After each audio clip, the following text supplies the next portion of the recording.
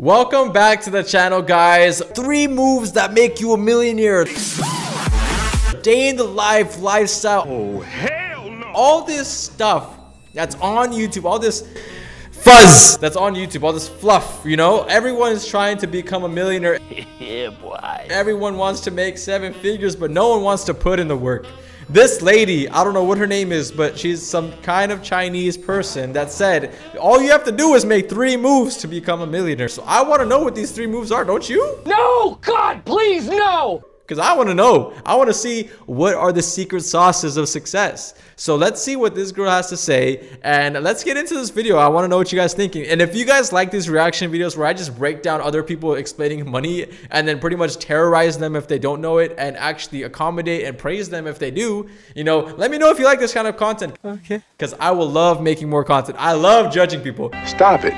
That's one of my favorite things to do. So if you guys like me judging people and you guys watch me judge people, you know, we're all winning at the end of the day. So one thing I do just want to ask you, bro, that like button looking pretty lonely down there, bro. It'll be nice if your mouse button touched that like button so it would hug each other, okay? Please, let's spread some love to the like button. That'd be nice. Anyways, guys, let's get into the video. All of a sudden, becoming a multiple 7-figure business owner, not just in sales, but in profits, was able to do all of that in less than 2 years. That is insane.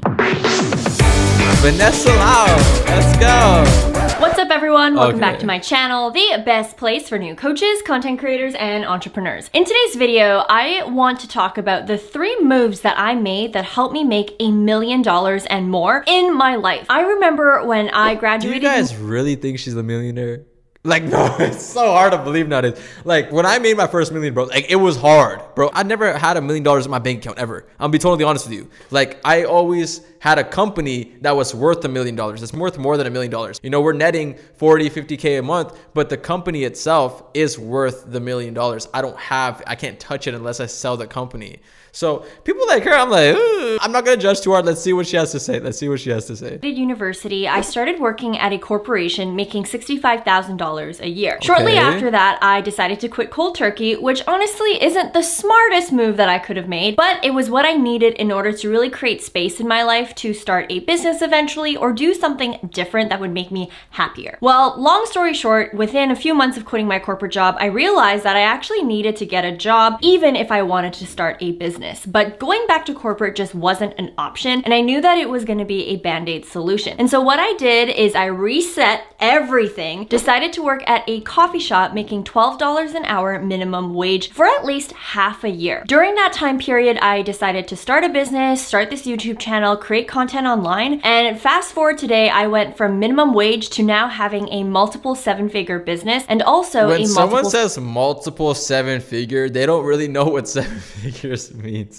7 figures, for anyone out there that doesn't know what it means, it's $1 million. But when you say multiple 7 figures, you're just trying to show off that you made more than $1 million, which is just 7 figures because there's 7 figures in the number itself. You know, you're trying to provide more credit than you really need to have because 7 figures is everything besides 8 figures, okay? So that means 1 million, that means 5 million, that means 7 million, okay? You don't have to say multiple 7-figure, okay? Because that just discredits yourself. It makes you look like you know nothing. But let's keep going. I don't want to judge. I'm not judging. I'm just telling you this is what I see from the outside looking in. Multiple 7-figure net worth. And so in today's video, I really want to share the 3 key things that I did in my life to get to this point, because I know back then, even when I was in corporate making $65K a year, I thought that it would be impossible for me to make $1 million, and I had no idea how other people were doing that. And so I hope that this video can really expand your mind to what's possible in your life, all the little changes and shifts that you can make in order to hit 6 figures, 7 figures in your life or even in your business. And so if you're interested in all that, then keep watching. All right, so let's talk about the first move that I made that helped me become a millionaire, not just in revenue or sales,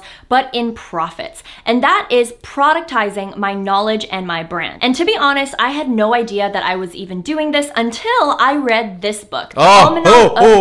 This is a good book. Okay. I haven't read it yet. I want to. It's on my to-do list. But this guy, holy freak. If you don't know who Naval is, guys, he is the #1 guy in Silicon Valley. Like, he's like the godfather. Like, if Naval comes and emails your business, or if you pique Naval's interest on Twitter or anything like that, bro, you have made it as an entrepreneur. Like, he's like the godfather of entrepreneurship. So like if you start a business and Naval hits you up, you pretty much won the game. You beat the game of freaking business. Okay, that's it. But he made this book called The Almanac, and I haven't read it. I don't know what it's about, but I know for a fact there's such good information in that book that I can only imagine the type of skills you will learn in that book from Naval himself. You know, if you guys listen to him, I definitely recommend you checking out Naval's stuff on Joe Rogan. He got on Joe Rogan podcast. He has a really cool Twitter sub-thread, like a tweet storm on the fundamentals of how to get rich. And it's not like these freaking scam gurus buy a Lamborghini and sell a course. No, it's like actually how to get rich. So he's on Spotify too, bro. Go listen to Naval, bro. He's on the Tim Ferriss podcast as well, bro. Go listen to Naval.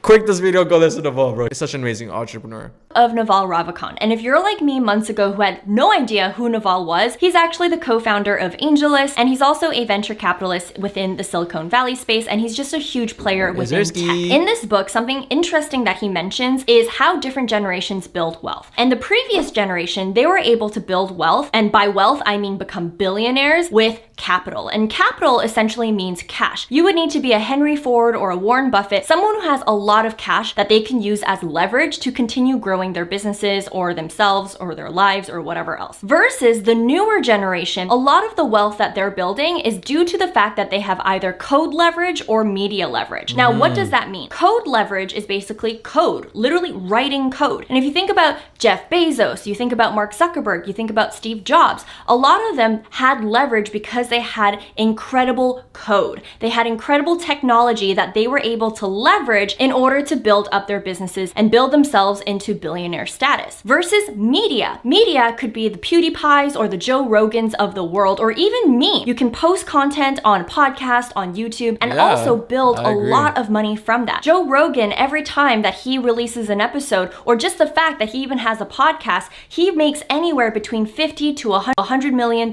a year. And that's because he has media leverage. And so in this case, what I've learned through reading this book is that there are so many different ways to accumulate wealth, and capital, whether that's cash or labor, is not the only way. And nowadays, there are different ways that you can build wealth. And one of the most incredible things that I got from reading this book is that code and media, the newer leverages in order to build wealth, are basically permissionless. And what he means by permissionless is you don't need anyone's permission to write code or to create media in order to succeed. Versus if you were leveraging cash or if you were leveraging labor, you need someone to give you that cash, or you need someone to follow you in order to give you labor. And it requires a level of permission. Whereas nowadays, as long as you have a computer and you have Wi-Fi, you're able to create content online, basically build your own media company, or even open up your computer and write code. And if you're I totally agree with this. Basically, she's just reiterating what Naval says, so I can't rip her. I would totally love to rip her, but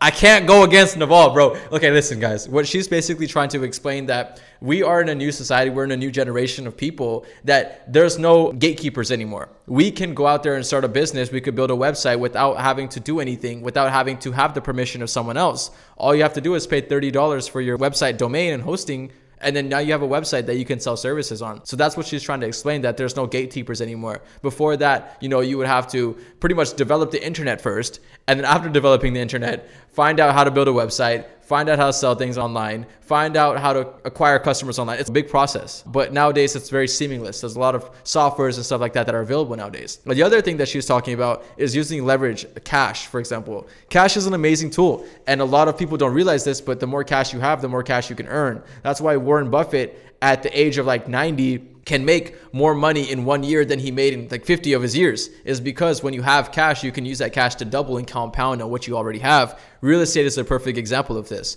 So Naval, amazing book, and I would love to read that. I want to get my hands dirty with that book. But yes, I totally agree with what she's saying. We're in a new generation where things are not as hard as they used to be. Top of productizing my knowledge, my brand, and myself here on social media, the next move that I made was I grew my audience organically. And what that means is I didn't rely on paid advertising when I first started in order to build my audience. Nowadays, I do include paid advertising in my marketing and sales strategy, and I think there is definitely a place for paid ads, and it can certainly give you a leg up if you have the money to invest. Because if anything, with paid ads, especially if you're doing it right, you should never really be losing money. If anything, if you lose money, you're probably doing something wrong, whether your creatives are off or your targeting isn't right and all of that. Because at the end of the day, if you're able to put in $10 into Facebook Ad Manager or $10 into Google AdSense and you're able to get $20, $30 back, that is a really good ROI and is definitely worth your money. However, one thing that I'm really glad that I did is I built a very strong organic audience, meaning this is the thing about these females that they don't realize this, that look, okay, I don't know what business she's in, and frankly, I kind of think it's in the e-commerce side of things because she keeps saying revenue versus profit. But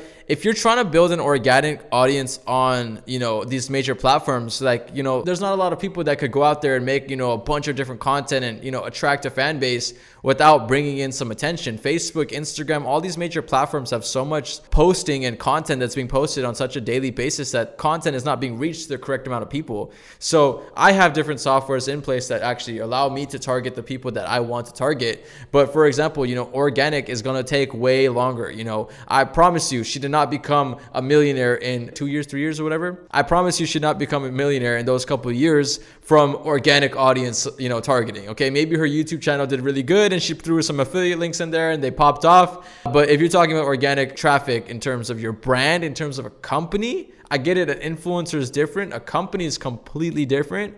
Good luck, because you're going to get crushed. You're not going to see no royalties, no revenues, no nothing. And for a very long time, until someone comes in, does an influencer campaign, or maybe you're just some creative genius like Gary Vaynerchuk, where you could just bring in a crazy amount of organic traffic. Until that happens, you're not seeing that kind of success, buddy, especially organically. You would have to go through paid advertising at least, you know, a little bit to get the ball rolling, at least, you know. That people found me organically through their own will, through their own search. Yeah, people found you.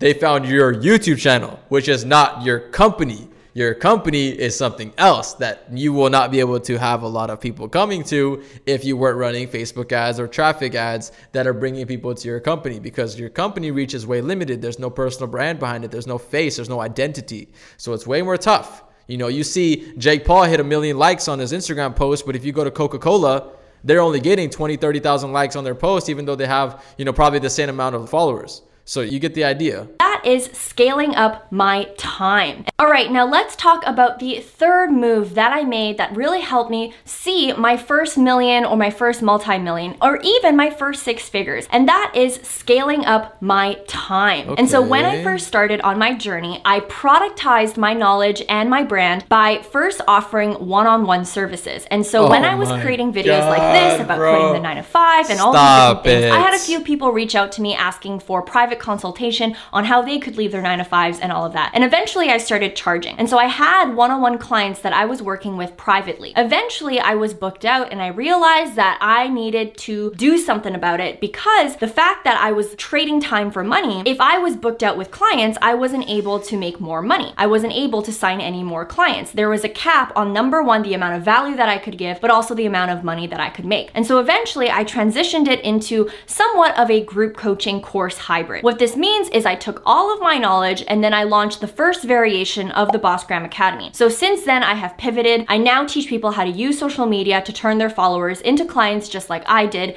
through selling their one-on-one services. And so basically, she started a pyramid scheme.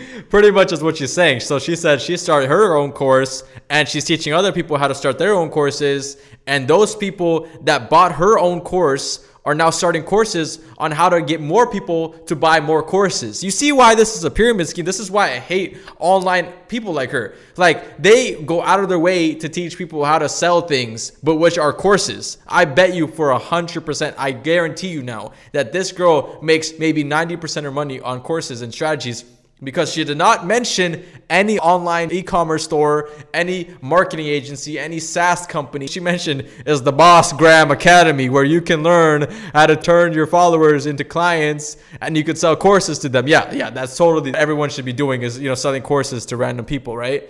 No, this is not what you should be doing as an entrepreneur. Naval didn't teach you how to sell a course, buddy. I promise you that, Vanessa, okay? So please, for the love of God, do not follow her advice. Okay, I get the idea. I like the idea of how to trading your time for money, and that's very bad. You shouldn't be doing that. But what you should be doing instead of that is providing more value. Instead of maybe providing a course academy, maybe you could start building a software that allows you to, integrate social media with different type of clientele. So let's just say you want to start a tea business on Instagram. You have a software that basically explains if a person wants to start a tea business, what are the correct accommodations for a tea business? How to start an Instagram account for the tea business? How to acquire clients for the tea business? What type of a demographic they have for the tea business? That's an example of what you should be doing as an entrepreneur. Now you built that customer, you built that following for your software. Now Naval comes, buys your software for $50 million. So now you just got acquired by a major venture capitalist like Naval or whoever, and you just made it. That's the goal of a company. The goal of the company is to expand it. It's not to be Boss Gram Academy where you teach other people how to become rich or how to sell a course. That's not what people are looking for nowadays. And it's just ridiculous. I don't like this kind of stuff and I never will. I want to do some research on her. Let's do some research together. How about that? Let's go to her bio and check out what she's doing and what kind of stuff is she selling. Let's do a little test. How much do you guys think she's selling her course for? Okay, I think she's selling it for about $200. $200 for the Boss Gram Academy. I want to register right now. Oh man, they don't even let you see how much the course cost. If I put in my information, will I get access to a seat? Snag your free seat now. So look, they send you to a page where you can get started. But honestly, I want to know how much the price is. Let's do some more research and figure out how much this price is. Look, they don't even give you the price. That's so funny. Because you know what she's doing? She has her own webinar where she's getting people to freaking come to her webinar and sell you on the webinar. So you get the link to whatever she's trying to sell on the webinar. Holy frick, man. This is so bad. Okay, I want to find out how to join Vanessa's, academy, though. I want to find out, if there's a place that I could just go to pay for something like that. I locked in my first client for $2,000. Oh, wow. Let's see. There's nowhere that she sells it. Okay, wait, 1 second. Here. Ooh, click here to apply. She doesn't let you buy the course, okay? So she wants you to get on the registration. She wants to get you on the call. Do you guys want me to do a follow-up video where I critique the call? Because I'm a social media god, bro. I get this stuff. I understand this stuff. So if this video, if you want to see me go into her freaking webinar and pretty much rip it and show you guys the actual truth and tell you how much she's charging for this, let me know. I'm totally down for it. But maybe the information's good. We don't know. Is Boss Academy something that I want to get started with? Maybe I want to change my life and start making some passive income and quit my coffee job. But anyways, guys, let me know what you guys think in the comment section below. I think this is enough here. Thank you guys so much for watching, and it's Ish. Let me know what you guys think in the comment section below. Like for part 2. Let's go.